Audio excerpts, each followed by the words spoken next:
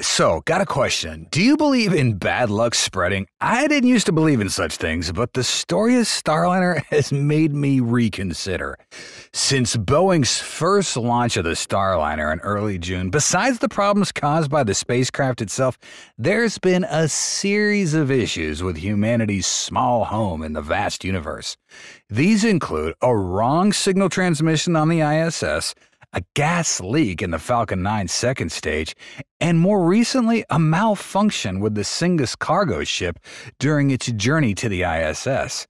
Not only that, the latest news indicates that the Starliner situation has even more problems. On August 6th, NASA officially confirmed that they would delay the next spacecraft launch to the ISS, Crew 9, until at least September 24th.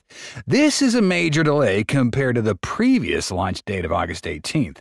In it, the agency cuts to the chase and shares right off the bat that the delay was to enable mission managers to finalize return planning for the agency's Boeing Crew flight tests currently docked to the orbiting laboratory. This demonstrates the evasiveness regarding Starliner's issues and the return of the two astronauts. As of Monday, NASA and Boeing still have not given any information indicating that they found the root cause of the thruster malfunction. Boeing's urged NASA to accept a flight rationale as an alternative solution. This means that Boeing believes they provided enough data to NASA to be confident that the thrusters will not fail catastrophically. NASA also seems quite confident in Starliner and is considering this. They've made no decisions regarding the return of astronauts Williams and Wilmore. The agency and Boeing continue to evaluate the spacecraft's readiness.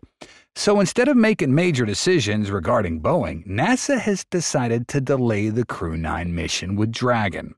Although they announced the delay of Crew 9, interestingly, NASA's release does not share any updates for Crew 9's crew.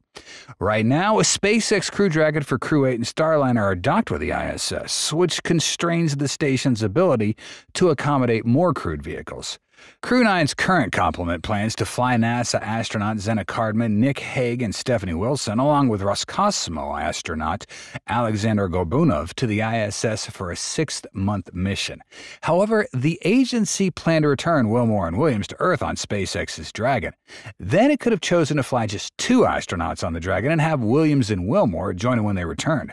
Such a profile would have seen the Boeing astronauts spend more than 6 months in space, and that would have meant that they flew in a ship for which they received little training. As of now, NASA and Boeing continue to analyze the data from a hot fire test that took place on Starliner last weekend. In NASA's latest presser, Commercial Crew Manager Steve Stitch shared that this data could have been used to inform an agency review as soon as late last week. However, with no word from NASA since then, speculation's grown about Starliner's ability to actually bring the crew back home. Other aspects of the ship's performance that NASA and Boeing are evaluating are the flight rationale for the integrated propulsion system and system reliability.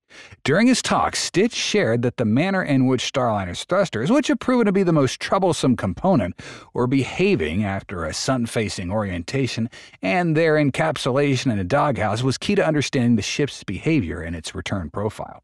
However, these thrusters are responsible for moving the ship away from the ISS and ensuring that it can enter Earth's atmosphere, which risks a collision with the ISS and an incorrect re-entry profile being among those the space agency is likely evaluating. Moreover, the current flight software on the Starliner spacecraft, as configured, is unable to automatically perform the undocking from the space station and re-entry into Earth's atmosphere. It will take approximately 4 weeks to update and validate the software to restore automatic functionality. Honestly, it's going to be safer for Wilmore and Williams if NASA decided to bring them back to Earth inside the Crew Dragon spacecraft. The safety of astronauts is always paramount in any space mission. We're all waiting for an update on Wednesday, August 7th, and perhaps by the time this video is uploaded to our YouTube channel, we might not have been able to immediately update you on any new developments. If you have anything you think we might have missed, don't hesitate to let us know in the comments. Your contributions down there definitely help our community gain a fuller understanding of the situation, so thanks for that. And by the way, if you do like this video, please give us a like and subscribe to our channel. All right, So, what opportunities does the delay in Dragon's launch schedule create for Starliner? First, it gives NASA more time to determine Starliner's flight capability. This points to the need to update Starliner's flight software. In reality, the current flight software on Starliner's spacecraft cannot autonomously detach from the space station and then re-enter Earth's atmosphere. At first glance, this does seem illogical. After all, Boeing's Orbital Flight Test 2 in May of 2022 was a fully automated test of Starliner.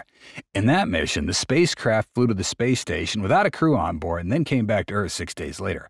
Although the 2022 flight test was completed by a different Starliner capsule, it clearly demonstrated the program flight software's ability to autonomously dock and return to Earth.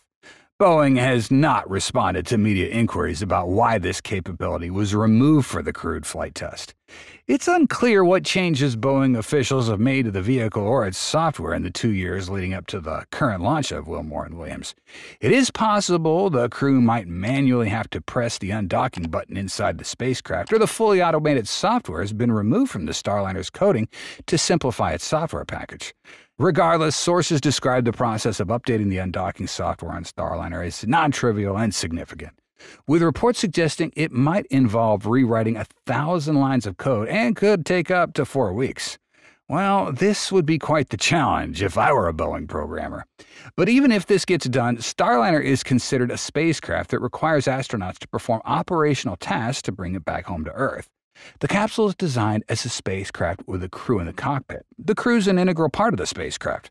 This also means that worst-case scenario, if the 2 astronauts cannot be returned, Starliner could be abandoned, potentially burning up in the atmosphere and unable to come home intact. In truth, Boeing's solution at present is just that. If NASA and Boeing are determined to stick with the decision that the 2 astronauts have to return with the spacecraft they came on, we hope that the undocking software update's going to work properly. Right now, NASA's been forced to swallow a pretty bitter pill by having to deal with a slew of risks related to Starliner's delays. This includes risks present on the ISS, such as risks to the crew aboard the ISS and risks to the astronauts on the Starliner spacecraft. It's undeniable that having more astronauts on the ISS can help optimize work in space. Each astronaut brings a different set of skills, allowing for greater diversity of experiments and tasks. However, when astronauts remain on the station for extended periods without rotation due to schedule disruptions, daily life gets a bit more complex. The astronauts have to adjust their routines, things like sharing, sleeping, and working areas, to scheduling exercise equipment usage. The water recycling and waste management systems also come under greater strain. Moreover, the effects of zero-gravity environment on the human body are no small challenge. Especially with limited resources like food and water, meticulous management is required. Recently, a Northrop Grumman Cygnus cargo spacecraft encountered problems on its trip to the ISS, where it was carrying scientific experiments and, more importantly, essential supplies for the crew. Among these supplies were some items specifically intended for astronauts Wilmore and Williams, who've been on the station for nearly 2 months on the Starliner mission. Things like clothing that was removed from the Starliner just before launch to make room for spare parts for the station's urine processor, and some personal food items. It's quite alarming that after 6 hours of flight, Cygnus encountered issues with engine burn maneuvers, missing the earliest possible docking time with the ISS. This could have led to a shortage in the living conditions for the astronauts on the station. But fortunately, everything got resolved by Northrop Grumman's engineers, allowing us to breathe a collective sigh of relief. Cygnus has managed to get back on course to meet the ISS, although a bit later than planned. Now, I'm not superstitious, but the bad luck surrounding Starliner seems to have affected everything around it. You too can see that, right? But in the end, only the future can truly and transparently explain everything that's happening right now. And it's not just affecting the crew on the ISS. Starliner's delays also caused disruptions related to the docking ports and launch pads on the ground. Before launching the CFT mission, NASA officials expressed confidence in conducting the flight test in June because it was a relatively low activity period at the ISS. Therefore, even if the mission lasted a bit longer than the announced 8 to 10 days, they believed they could still manage the schedule. However, more than 60 days have passed since NASA astronauts Wilmore and Williams were launched on a ULA Atlas V rocket, and until either the Starliner spacecraft or the Crew 8 Dragon leaves ISS, no docking port's going to be available for the crew Crew 9 mission. NASA prefers to have direct interaction on the space station between incoming and outgoing crews, which they refer to as a direct handover. The only time in the ISS commercial crew program era that this didn't happen was when weather delays pushed the Crew 3 mission launch to the point where they decided Crew 2 needed to come down before the next launch. Therefore, NASA has stated that they want to keep Crew 8 in place until Crew 9 arrives, which means Starliner must undock and come back to Earth first. This would free up the forward port on the Harmony module of the ISS, which is the preferred docking location for spaceships arriving from the U.S. NASA also announced that the Crew 9 mission will move from Launch Complex 39A at Kennedy to SLC-40 at Cape Canaveral Space Force Station. And according to NASA, this will avoid conflicts with launch pad preparations for NASA's Europa Clipper mission, which starts in September. The planetary launch window for Europa Clipper opens on October 10th, and SpaceX typically needs about 3 weeks to transition the launch pad from a Falcon 9 config to a Falcon Heavy. The change in launch site for Crew 9 will mark the first crewed launch from SLC-40 since SpaceX completed the construction of a new crew access tower in 2023. In a press conference in late July, NASA officials said they were close to finishing the certification of SLC-40 for Crew Dragon launches. NASA also stated that this change in schedule means that the next Cargo Dragon mission, CRS-31, will not launch any earlier than mid-October. That's all for today's episode. Thanks so much for watching, and see you next time.